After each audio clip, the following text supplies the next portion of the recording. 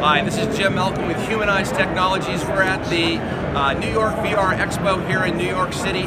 This is the Vuze XR camera. It's a 360-degree virtual reality camera. It captures everything around you. There's a simple button on the front of the camera in 5.7K. But to put this into a VR headset, we simply push a button.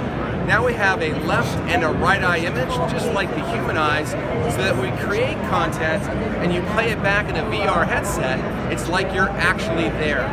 Now at Humaneyes Technologies, we've done what we needed to do to keep open industry file formats and very standard processes in place, so that this product will create content that will go back into any mobile phone, any mobile lifestyle.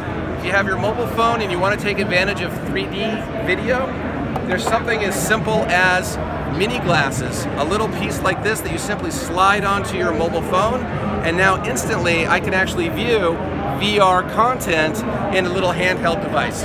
But if you get started in VR and 360 video here, the next thing you're going to want is one of these, a VR headset. They're available all over the market, but there's so much exciting content and stories that are starting to be developed. And at Humaneyes, we want to make the Vuze XR a tool that you can use to create your own virtual reality content.